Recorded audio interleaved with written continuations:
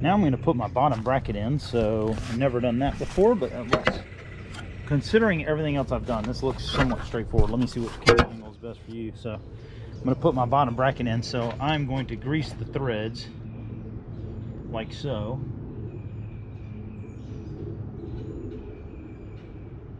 And I'm just using some high performance grease that I've got. Fortunately, I made myself some notes. So this is the left side, non-drive side, and it is clockwise to tighten and opposite on the other way.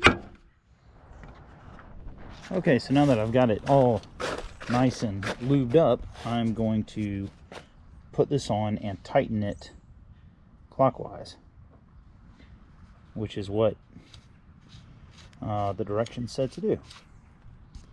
So I'm following the directions for once. This is a solid plan. See if it goes on okay. Yeah, okay. Seems like it's going. I guess I'll go till it stops.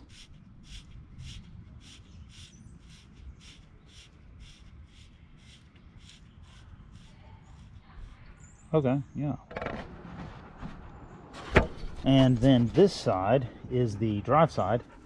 So I will put it on and tighten it reverse threaded counterclockwise. So let me put down the camera so I can do this. All right.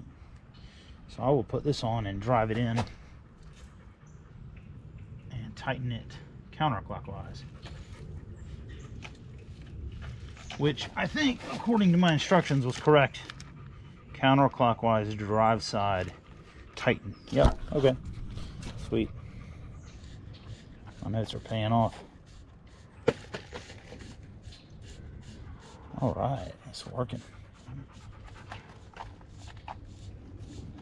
And then I think I just torque it down next. It says 50 Newton meters on the dub. So let me go get my torque wrench. Cool, so now all that's left is I actually have a 12-notch bottom bracket attachment for my torque wrench set at 50 Newton meters. So all I need to do now is put this on here and torque it down to spec and on each side, and I'll be good.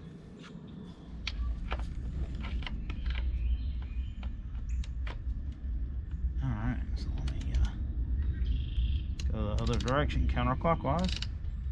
Boom.